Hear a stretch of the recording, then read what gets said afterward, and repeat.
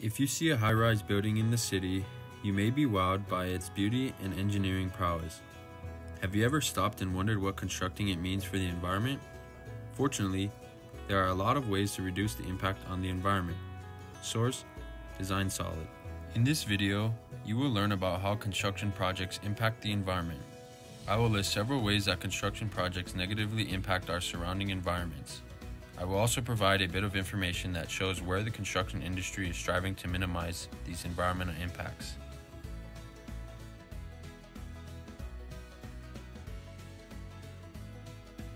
Before we start though, I'd like to inform you a little bit about what rhetoric and affinity spaces are. You might be asking yourself right now, what does that have to do with any of this? Or maybe even asking yourself what those two words even mean. Rhetoric is used in several ways, but its main agenda is to persuade, either emotionally, logically, or credibly. Now with affinity spaces, this is about groups, communities, and common interests. That's what an affinity space is all about. There may be a smaller group within a bigger affinity space, or even multiple groups under the category of the affinity space. Source: Affinity Spaces in Higher Education from EBSCO-Host. In this video, the affinity space is the environment related to construction. It's okay if you aren't involved in construction or anything related to that, but like many people, you must care about the world around you. So stick around and hope to better your knowledge about environmental impacts from construction. The most prevalently affected element throughout several construction sites and projects is water. It has been one of the most negatively impacted resources of all. Some ways that water contamination is caused is by washout from concrete, wastewater discharges as a result from painting, releases of oil, curing compounds, other construction materials, discharge of fuel and oil, and other pollutants used in equipment operation and maintenance. Source: Environmental Impacts Due to Construction video, Sanket Kulkarni, minute 1705. Dams also leave impacts on water by disrupting the flow of sediments, which reduce biodiversity and cause poor water quality for crops, communities, and decreases fish populations. Source: Moed Salman, slide 15 of 24 on slideshare.net. Here's an image of Zeva Dam in Sanandji, Kurdistan. It causes poor water quality due to the concrete particles downstream, which leads to contaminated water sources and degradation of the water itself.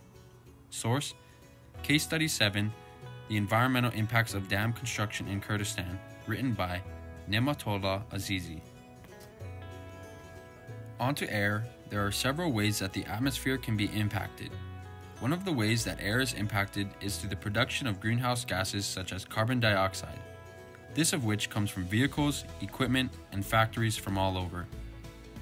Here we see an image of a road construction machine producing an ugly plume of smoke into the clean, crisp mountain air. Quoted from P-Base Gallery. Another way that air is impacted is from deforestation.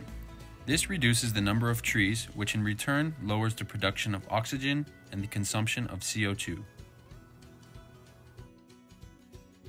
The third main element that is affected by the construction industry and its practices is the contamination and erosion of oil. Some causes of this are once again from runoff containing concrete washout, paint, curing compounds, other construction materials, fuels, and other pollutants used in vehicle and equipment operation and maintenance. Another impact on soil is the contamination of oil. This occurs from the construction machinery and vehicles that are driven on site, dripping, leaking, and spilling of oil. Source: Design Solid. The third impact that the construction industry poses on soil is major erosion. For example, the construction of pipelines have caused major landslides, slips, and erosion on their surrounding environments. These occurrences may also impact nearby habitats and, going back above, change in water quality. The U.S. Geological Survey has documented landslide problems in regions known to support high levels of biological diversity, including the Appalachian Mountains, Rocky Mountains, Pacific Coast Ranges, and other parts of Alaska and Hawaii. Grading and excavating trenches on steep slopes increases the potential for slips, landslides, and erosion, which can threaten pipeline safety and increase the risk of environmental impacts.